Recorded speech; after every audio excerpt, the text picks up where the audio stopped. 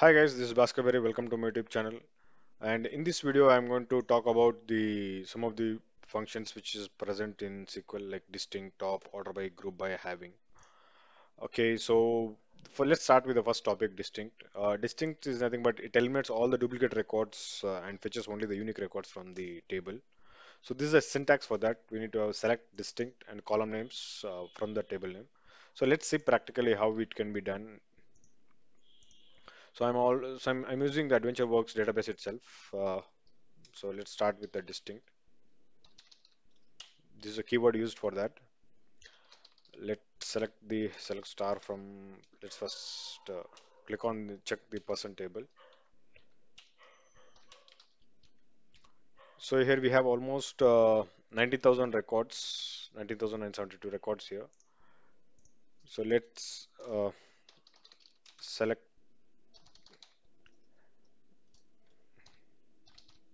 distinct. What we select? We'll select distinct person type here. Person type from person. Okay. So if you see now we have the distinct like six distinct person types here. So along with that, if we want to add the additional columns also, we can do that.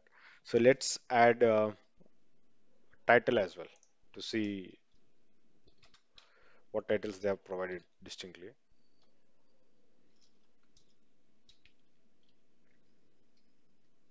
So if you see here, they have these person types have these titles distinct in them. Okay. Um, so this is about distinct. Basically, the thing here is it removes the duplicates and fetches only the unique records. Okay, so in that case, we use a distinct functionality.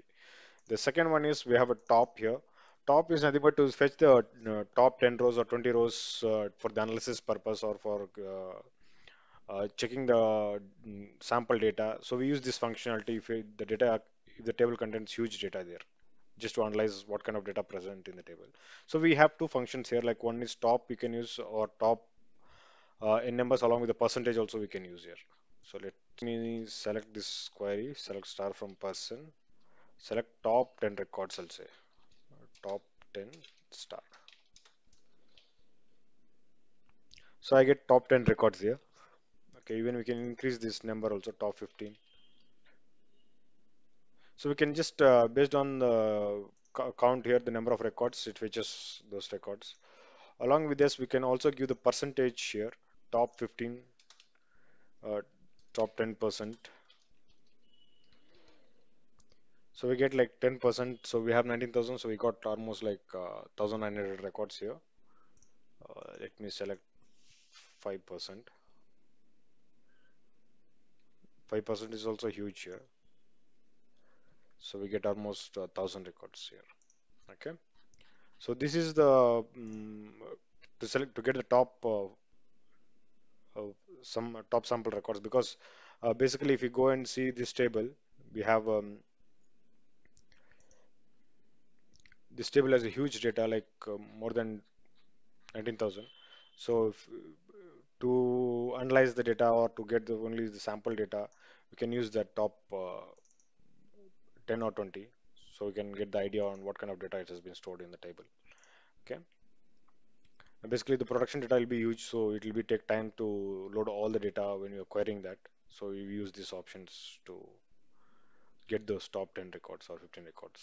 Okay. So the next one is we'll go by sorting that.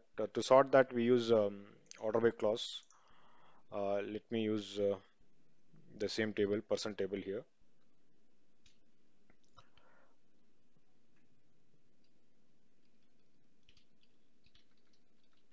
So for sorting, I'm taking again the same table, person table. So let me select what is the name here, name columns here. First name,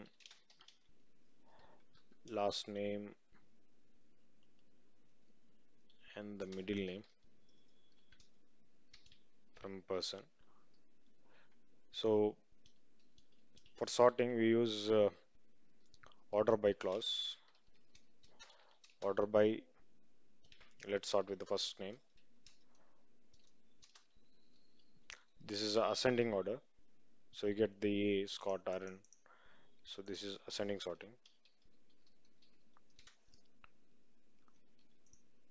Only keyword is we need to change this ascending to descending.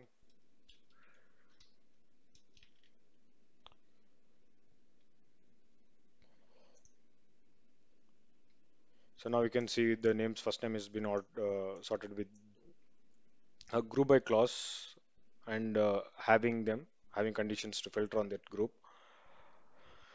Basically, specify the conditions that filter which groups results appear in the final results. Okay. So for this, let me take a different table here. Um this is grouping and aggregating. So let's select star from which table shall I take?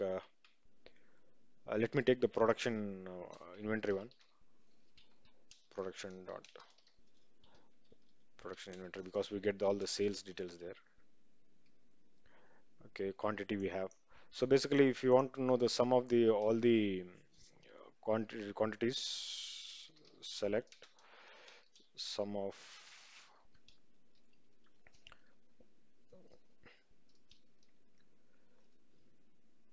quantity from this table.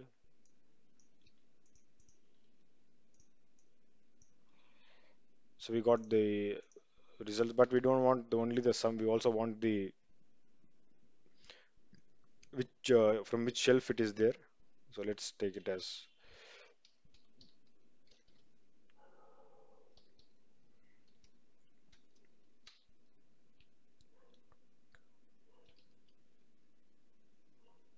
so because it doesn't contain either agreement, it contains aggregate functions or the group clause is not present, so the query has been filled. So let's add the group by.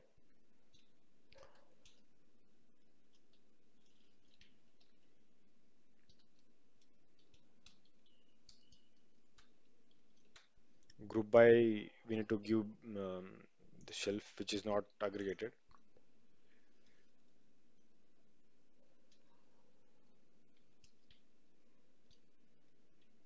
So we have this, and even we can sort this also by group by. Can order this order by shelf. So you can see this it has been sorted from A to Y. Okay. So along with this, we can also filter out the conditions on this group. Like if you want only first from A to H, you can provide that in having conditions. Having shelf in let's use between one between A and let's say H. Okay, so this is one. And the similar operations we can also be done using the where clause also. Okay, let me show you that.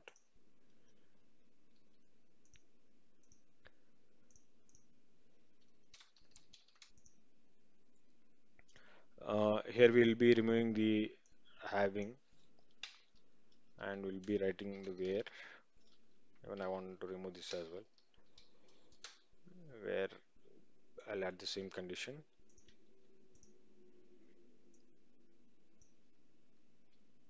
See, let me run both in the same query. So you can see here both the results are same here, A to H and A to H. So if that is the case, what is the difference between them? Here we can also use the both where and having in the same class. Let's say that in the where I have selected combined both using where and having clause.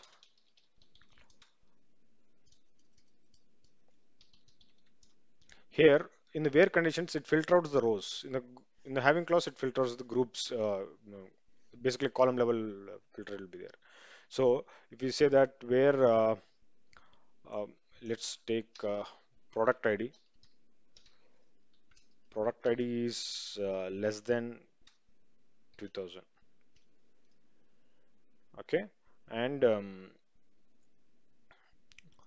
sorry, we don't have so many products. Let's take less than 200. Group by self having the shelf between A and H and order by shelf. Okay, so let's run this query. So you can see that we have only A and B because in the 200 records there are no other shelves available there. So we got only these results. This is a combination of using both where and having clause. So if this is the conditions, if both are giving the same results, what is the difference between them then? So there are quite few differences. So some are in the where clause we can use, if you observe, it is used before the group by clause and it is used after group by clause. You see here, where clause is used before by group by clause and having clause is used by after group by clause. In the execution plan, what happens is before after selecting the records from the product inventory, it before grouping it filters all the records and groups later. But whereas here it groups first and after that it filters out the data. So some performance improvement will be there based on the situations which we need. The next one is where clause is used to filter the records from the table based on a specific condition. Okay, but whereas having clause is used to filter the records from the groups based on a specific conditions. This is from the table. This is from the groups. Okay. Where clause can be used without group by clause. So where clause can be used without using group by clause. So we can just comment this to just show you that. Okay. But whereas um,